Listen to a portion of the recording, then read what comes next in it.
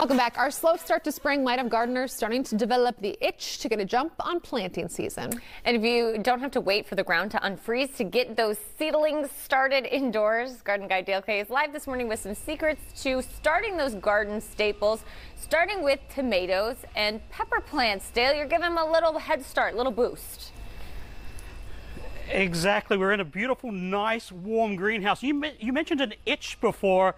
I've been wondering what that itch was. I'm literally itching to get started on planting, and fortunately now is the time you can start some of those warmer season crops like tomatoes and peppers that you mentioned. That's exactly what we're going to do this morning. I want to just show you behind here, literally thousands of baby plants just ready for spring. It's absolutely gorgeous in here.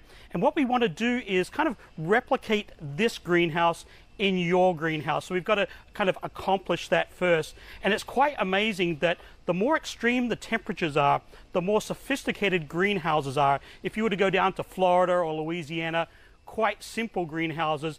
Further north into Minnesota, then even further into Canada, the technology is really quite amazing. And the first thing to note is on this floor here, it's actually heated underneath there. The temperature is a very balmy 80 degrees, and that's really one of the first things that initiates germination. And you can see there's some peppers and even some patio tomatoes here that are all ready to go. So the first thing we want to do inside your home is replicate that warm floor, and we're going to do that with a little heating pad just like this, and this will raise temperature about 20 degrees above your home temperature. So to get to about 80 degrees, you know, mid 60s, somewhere in there where we keep our homes, that's exactly the tonic for a warm floor. The next one is light, of course. We're in a beautiful greenhouse. There's supplemental lighting up high, and of course a lot of natural lights, like one great big skylight. So we can replicate that in our homes. You can purchase little simple lamps like this, all the way up to more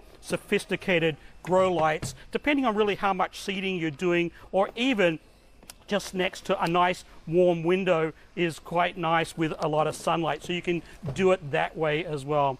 The next thing, of course, we need is a vessel and some potting soil. I'm using a seeding mix, and it's quite fine. And that way it provides a nice little bed for all those beautiful little seeds to kind of hang out on and germinate. Sometimes if there's a lot of bark or it's a lot more coarse, seeds kind of tend to rock and roll in there a little bit, and you get some uneven growth. So a seeding mix is optimal. If you don't have a seeding mix, just a good quality potting soil is really, really beneficial. The next thing, of course, you need is some sort of vessel. The choices are quite endless. I'm going to use a seeding flat like this because it's got a little plastic liner in there that's going to replicate the greenhouse. A couple other things that you really need is some plant stakes, because you want to write the names on there, because sometimes all these little baby seeds all look the same. So, and then of course you date it so you know where you're at. If for small seeds, you can use these little seed dispenser things. I like to do it the old-fashioned way by hand. I put about 2 or 3 seeds per cell.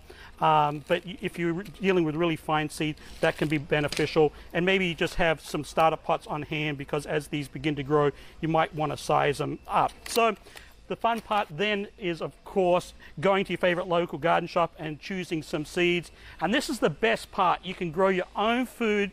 It's a lot of fun. It's a lot healthier that way. You get to pick out some really cool varieties. There's literally hundreds and hundreds of different types of peppers and tomatoes. You can go to a garden shop, you can buy them online. No matter how you find them, they're as cheap as chips. Look at that, almost like just about $2 for some seeds. That is just amazing. So if you're looking for an economical way to garden, seeding, once you've got some basic supplies set up, really economical to seed as well. So I'm going to actually sow a variety of different types of tomatoes, because I like to use them. Oh, look at that. It's a little train of plants. It is so much like spring in here. It's totally amazing. I like all different types of tomatoes. Some of them I like to slice. You don't want all that juice running everywhere. Some of them I make homemade bruschetta, all sorts of things. So I do different varieties. But I'm going to start with this heirloom variety. It's called Bunny, And I like this variety because it's relatively fast to mature. It's one of those earlier varieties. It's also a great slicer. I'm also going to do a whole different variety, and I'm just going to pop. Oh, also on the back here is a bunch of information for days to harvest. And I'm going to let my tomatoes actually grow up quite tall. If they get leggy, that's fine because I can plant them deep. But I'm going to actually plant mine at the end of May. But no matter what you're sowing, there's a lot of great information there. I don't have my cheaters on, so I'm not not going to really look at it. But there's the tomato seeds themselves. And like I said, I'm going to put about 2 to 3. Water. I'm going to pre-moisten.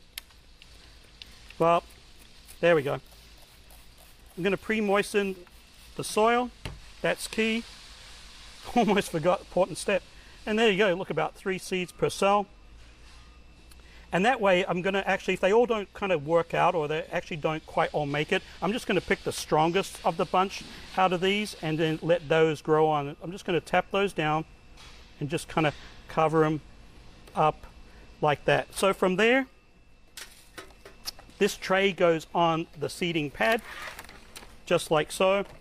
And of course, I'm going to take this little plastic tray here and put that over the top. That's going to replicate the greenhouse. The other great thing that you want to keep or pay attention to is air circulation. Once these seeds germinate, lots of light, some air circulation so things don't get moldy, and then don't have everything too close. Do that thinning so you're getting one good strong plant. You'll have a lot less disease problems that way. And then, of course, you can size them up, and then they go out in the garden once all the frost is out of the ground, of course. And for me, that ends up being towards the end of May. The warmer the soil, the better they'll grow. Back to you. A little taste of spring here in Inver Grove. We've got things we're already thinking. I mean, my husband's a big gardener too. I know we talk about this, Dale. He's ready to get the basement running. I know. He's ready.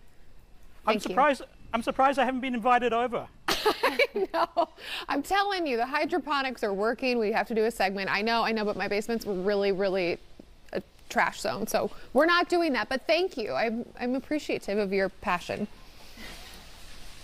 Just check this one. Thank you, Dale. Bye. Bye.